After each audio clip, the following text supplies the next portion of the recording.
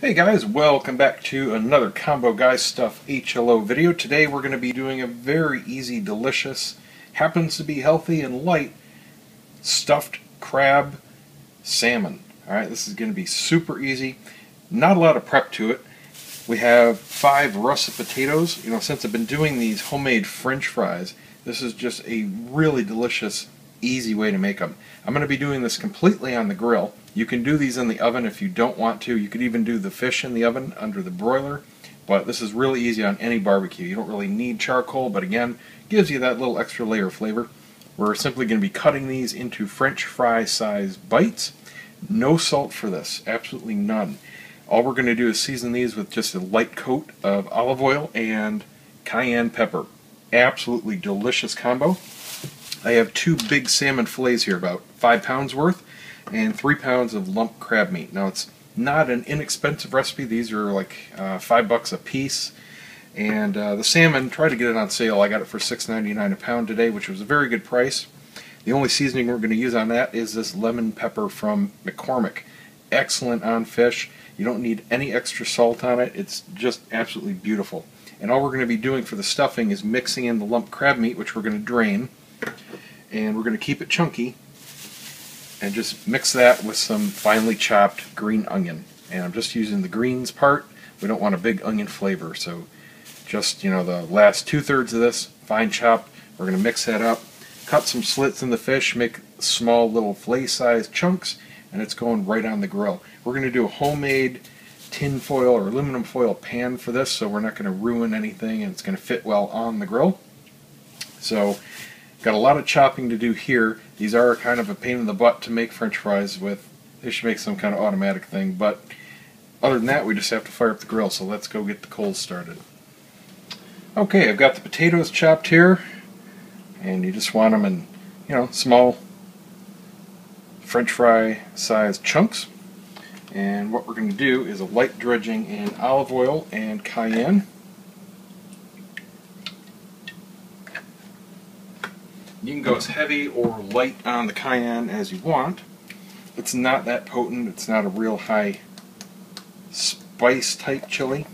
It's got a nice sweetness to it, so don't be afraid of it. Just mix that in the oil. I've got a little homemade sheet pan here. This is about grill size. And I'm going to do these in a couple batches, because the grill isn't big enough to do the whole thing, so it's probably going to take 2. And we're just going to put them in a little bit at a time and just lightly coat them. You don't want them dripping, so make sure you shake off any excess olive oil here in this pan before you put it over to your cooking sheet.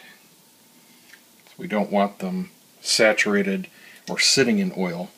You just want a light coating and get the cayenne on them. That's beautiful. And then spread them out in an even single layer. That will help them cook. Just continue doing that and fill the sheet up, and the coals should be ready for the first batch here. I've got a full chimney going out there. I'll show you that. And if you need more oil and cayenne, obviously just put some more in there. I just didn't want to overdo it at the beginning in case I didn't end up using that much. Don't want to waste it, it's not cheap. Okay, so I'm going to finish this up and then we'll go out to the grill.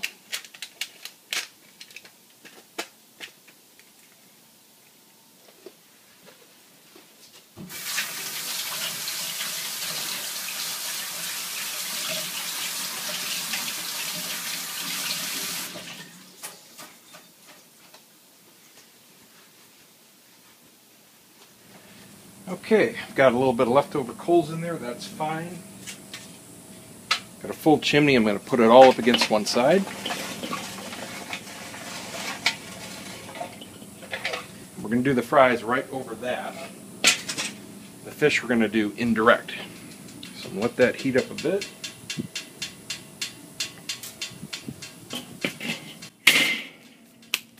And bring out the fries. There we go. I'm going to put the lid on. I'll keep an eye on these. I'll probably do these for 25 minutes or so. I'll come back and take a look. Just when they start to get golden, crispy, looking good, nice and firm, they'll be ready for the next batch. Looks like I'll be doing about 3 batches, and not to worry because these reheat very well, so I'll have the salmon while the last batch is going, and I probably have to do 2 batches of the salmon unless I take all the fries off. I don't know, we'll see, because I got a lot of salmon. But anyway, I'm cooking for several days, because if I'm going to do the barbecue and break out the big stuff, then yeah, I'm cooking for a week. Alright, our fries are going. The first batch is off, and I've been snacking on it here. Man, these things are good.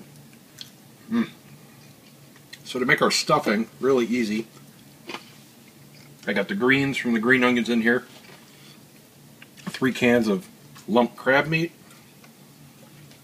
and then I'm just going to do a couple cloves worth of garlic. Not a lot, just a little bit of flavor.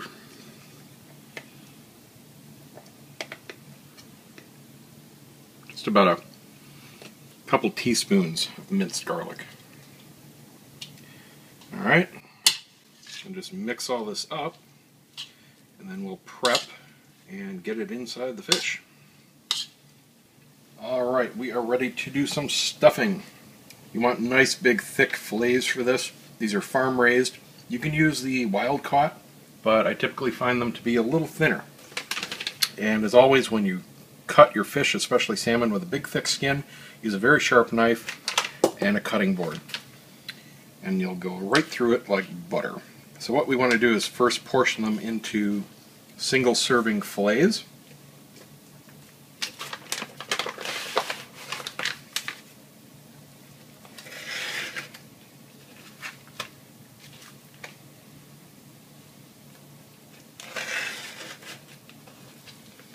There we go. And you can see how nice and thick these are. And this is going to help, especially with our stuffing.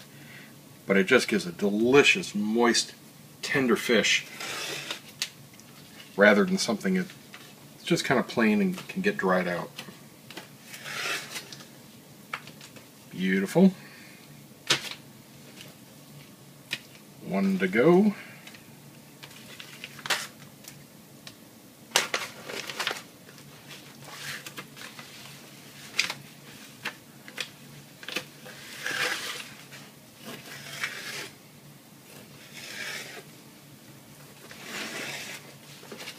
There we are. Now what we want to do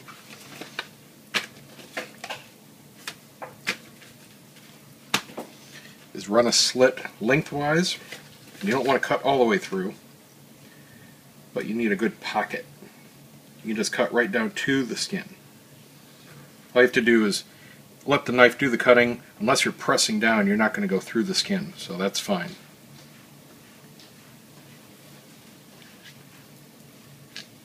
Just do that on every piece. On these parts that have the thicker part of the fillet and the thin part, don't cut into the thin part. Just make your pocket here, and this will just be good fish on its own.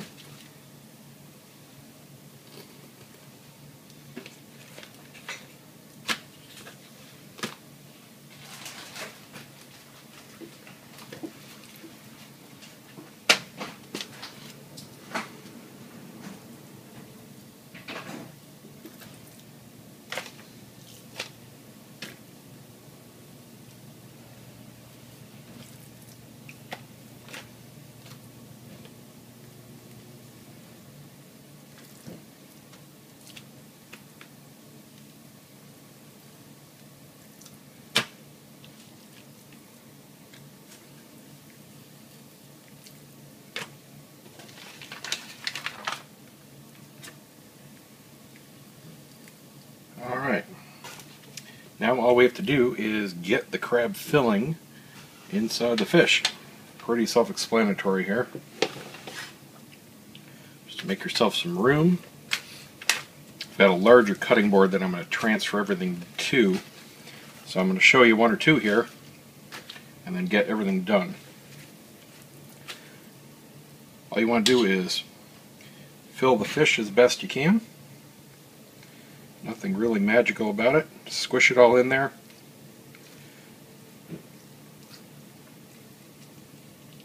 Obviously the bigger ones are going to take more.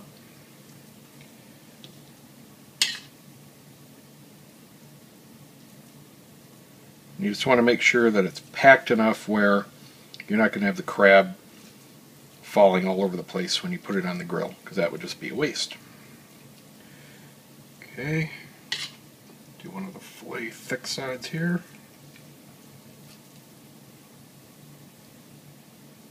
And if you want to do your own kind of stuffing, go right ahead. You want to put lobster in here, crawfish, oysters, scallops. Man, anything would be good. Seafoods are very good to mix and match. Alright, so there you go. You can see a couple done. I'm going to go ahead and finish the rest. And I still have to put the third batch of fries on.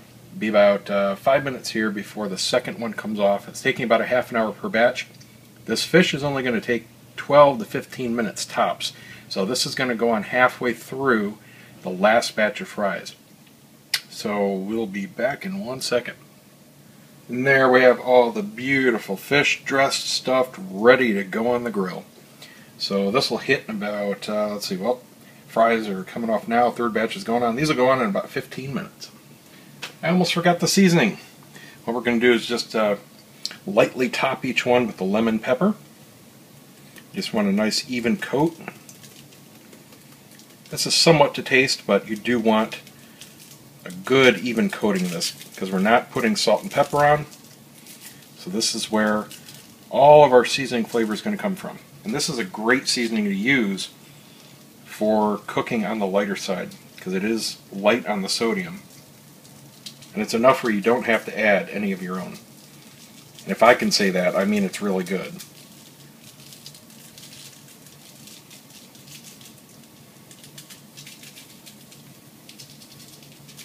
There we go. That looks good. Beauteous. Alright, we've got about maybe 15 minutes left on this last batch of fries, so I'm going to go ahead and put on the fish. I need some room here. I'm going to scooch these fries over as much as I can. Ooh, hot, hot, hot. Make some room. And then the fish. Chloe Bear. You know what? I need some tongs. Hold on. No, I guess I don't. Alright. Now for the fish. I got a chair out here I'm using. Got it on a cutting board. All we have to do is put the thinner parts towards the edges. You just want to put everything opposite the coals.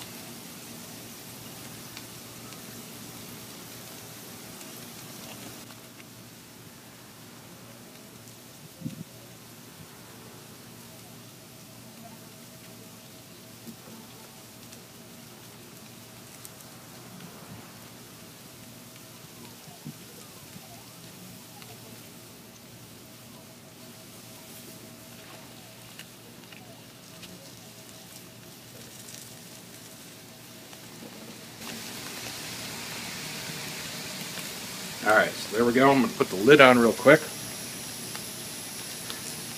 Vent's fully open for this. They want temps around 300. We're just going to check it in about 12 minutes. When the fish in the center goes opaque and it easily flakes, but it's still juicy, it's done. It's really easy. Okay, let's take a look. Oh, beautiful. Alright, fries are done. Just getting some color on the fish on the top of the crab from the smoke and the charcoal. Still have some juice bubbling out. Got that white kind of like froth. Tells you that salmon is perfectly done. Alright, let's go ahead and take it off. Take it inside. There you have it. Beautiful, easy, delicious crab stuffed salmon and fresh homemade hot fries. I love these things. Fish is absolutely perfectly done. Juicy, flaky. Awesome. Alright, well, I'm starving, so I'm going to plate me up a dish here. Have some lunch. Don't forget to subscribe, give me a thumbs up, and we'll see you next time.